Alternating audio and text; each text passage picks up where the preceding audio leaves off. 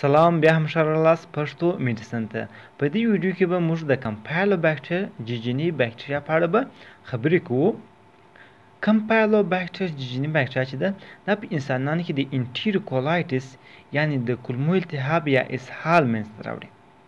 د کمپایلوباکتر په واسطه باندې چې کوم اسهال منځته راځي دا ډېر اکثریت لري نسبت و هغې اسهال ته کوم چې د شګیله او سلمونیلا په واسطه باندې منځته راځي.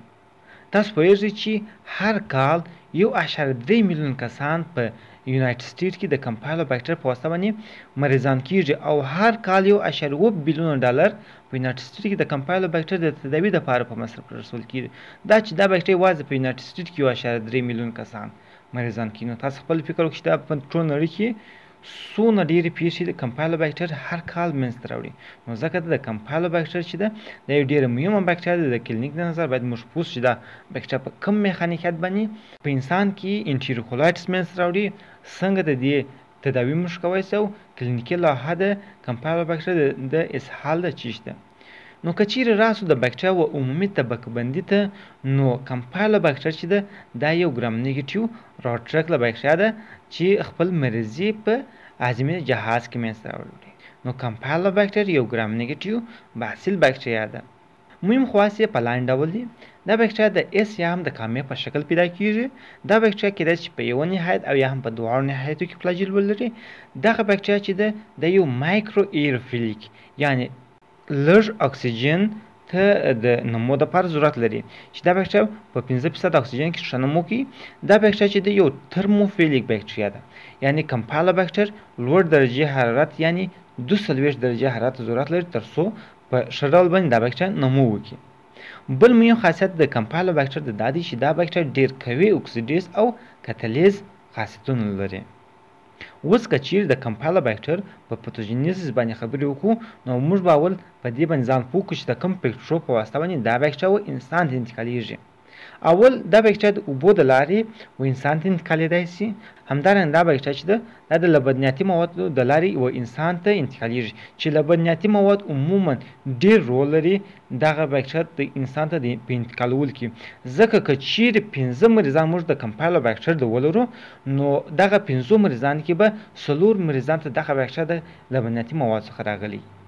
عموما دغه باکتریا د خامو هګیو د خوړلو په واسطه باندې و انسان ته ډېر انتقالیږي. همدارنګه دا باکتریا د حیوانات سره په تماس کې راتللو سره هم یو انسان ته انتقالیدای شي. همدارنګه د یو شخص څخه بل شخص هم دا باکتریا په مستقیم ډول انتقالیدای شي، خو د یو شخص څخه بل شخص انتقال د دې باکتریا ده ډېر نادره دی. همدارنګه د دې باکتریا انفیکشن ډوز چې دی د 1500 څخه تر 800 مایکرو ارګانیزمه پورې دی. اوس سوال پیدا کېږي چې کمپایلوباکتر په کوم میخانیکیت سره په انسانانو کې انټریکولایټس یا د کولمو التهاب منځته راوړي. کمپایلوباکتر باکتریا خپله مرضي د کوچني کولمو د جیجینوم او ایلیوم په برخه کې منځته راوړي. نو کله چې د کوچني کولمو ولومین ته کمپایلوباکتر باکتریا داخله سي، دا اول څه کار کوي؟ دا په اول مرحله کې په کوچني کولمو کې ځان لپاره کالونیان منځته راوړي، یعنی کالونایزیشن دا په کوچني کولمو کې منځته راوړي. کله چې کمپایلوباکتر په کوچني کولمو کې کالونیان رامنځته کړي، نو دا اوس شروع کوي په کوچني کولمو کې په التهاب رامنځته کېدو باندې. دغه باکتریا په کوچني کولمو کې په درو میخانیکیتو سره التهاب او اسهال منځته راوړي. اول به وګورو چې د توکسین په جوړېدو سره دا څنګه په کوچني کولمو کې اسهال یا التهاب منځته راوړي. نو کله چې د کمپایلوباکتر په واسطه باندې د کوچني کولمو اپیتل حجرات تر حملې لاندې راشي، نو دغه باکتریا مختلف ډول توکسینونه جوړوي چې دغه توکسینونو د جملو څخه یو هم سایتولیټل ډسټینډینګ توکسین دی چې دغه توکسین چې کله د کمپایلوباکتر په واسطه باندې جوړ شي، نو دا اپیتل حجرات داخلیږي چې دغه توکسین په واسطه باندې د اپیتل حجراتو نارمل وظایف تر تاثیر لاندې راځي. همدارنګه دا توکسین د اپیتل حجراتو په هستو باندې هم تاثیر واردوي چې دا د دې باعث ګرځي چې دغه توکسین تر اثر لاندې اپیتل حجرات د داخل لخوا تخریب سي.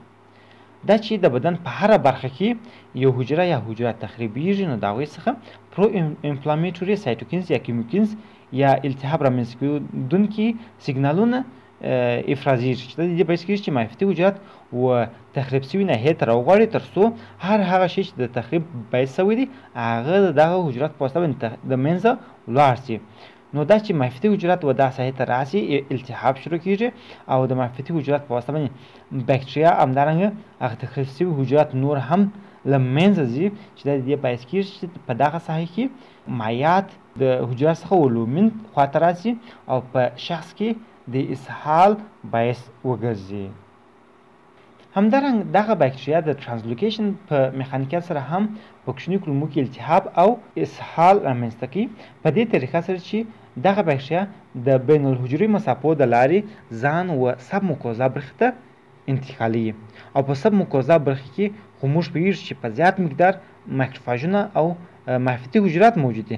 نو دغه باکتریا د مایکروفاژو په واسطه باندې د حملې لاندې راځي چې کله د محیطي حجراتو او د باکتریا ترمنځ مجادله شروع شي نو په دا وخت کې التهاب رامنځته کېږي او موږ پوهېږو چې د التهاب په وخت کې مختلف سایتوکینونه او کیمیکینونه افرازي شته هم په افتل حجرات باندې اثر اچوي چې په افتل حجرات کې د اټینال ساکلیز په دوامداره فعاله کېدو سره په افتل حجرات کې سایکل امپي ډېرېږي او د سایکل امپي په ډېرېدو سره په افتل حجرات کې مختلف چینلونه خلاصېږي د اوبو او د الکترولایټو دپاره. نو په نتیجه کې په زیات مقدار اوبه او الکترولایټونه د افتل حجرات څخه ضایع کېږي او لومین ته اوبه راوځي چې دا په شخص کې د اسهال باعث ګرځي.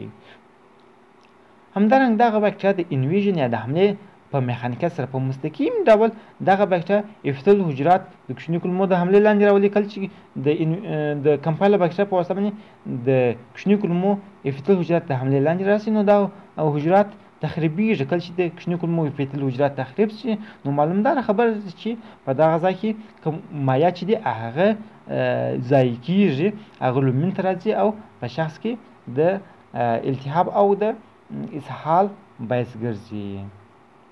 نو په دغه درو میخانیکیتو سره کمپایلوباکتر جیجینی باکتریا په یو شخص کې انټریکولایټس یا د کولمو التهاب رامنځته کوي.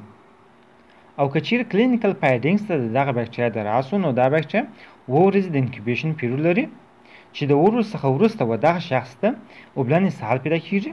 د هغه وروسته فیول سمیلینګ ډایریا ورته پیدا کېږي او بالاخره د دغه شخص په مواد حیاتي کې به وینه ولیدل شي. کله چې د دغه شخص په مواد حیاتي کې وینه راسي نو د هغه څخه وروسته و دغه شخص ته به تبه او د نس دردونه ورته پیدا کېږي. دغه اعراض علم و شخص د انټریکولایټس یا د کولمو د التهاب له کبله پیدا کېږي.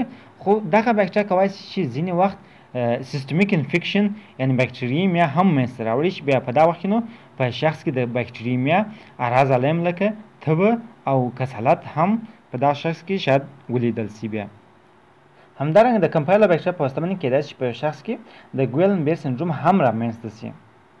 په ګویلن بیر سنډروم کې په یو شخص کې د عضلاتو فلج لیدل کېږي.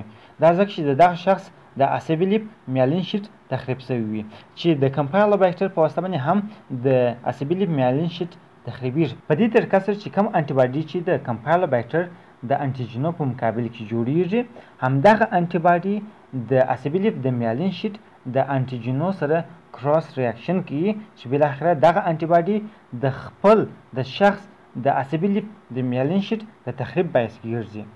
نو کله چې د عصبي لیف میالین شیټ تخریب شي په دغه وخت کې عصبي لیف د مرکزي عصبي سیستم څخه و عضلاتو ته سیاله په صحیح ډول نشي انتقالولی ځکه چې میالین شیټ تخریب دی.